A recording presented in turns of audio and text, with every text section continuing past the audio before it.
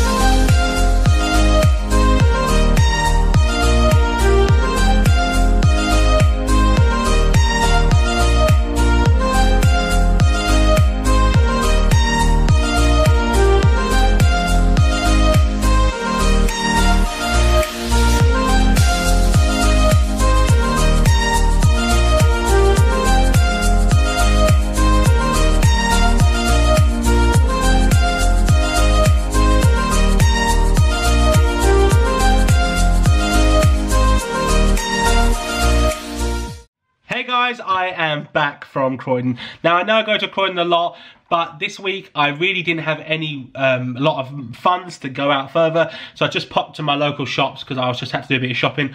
So I thought I'd show you a few things I had in place in space.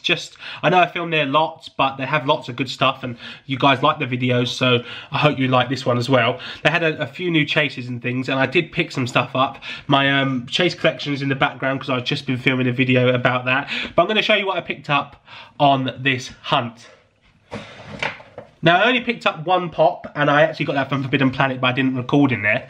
It was the 8-bit Demogorgon exclusive. I've been looking for this for such a long time, and when I saw it in there, I couldn't believe it. I have all the others, and even had to get Lucas from America from a Target exclusive, so I'm really, really glad I picked this up. It was well worth the $14.99 I paid for it.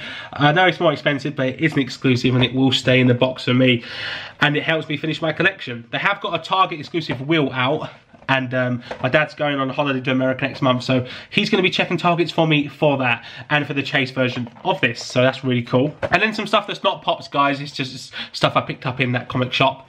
I collect these smaller Walking Dead McFarlane action figures, and they had the Gareth, who I'm not really a big fan of, but they had it for £5. It's one of the only ones I don't have, so I just thought £5, I'll nab it just to complete the collection. Not really wanting it, but I thought to myself, if I don't get it now, I'll never get it. So for £5, I pick it up. And then I like the McFarlane Toys colour tops, and I picked up this colour top Ezekiel. I have the Negan one, which is one of my favourite characters, and Ezekiel is also one of my favourite characters. So this is going to hang on my wall, pride of place next to Negan, and hopefully I'll be getting a few more of these in the future. It was only £16, so very cheap, very good from that shop.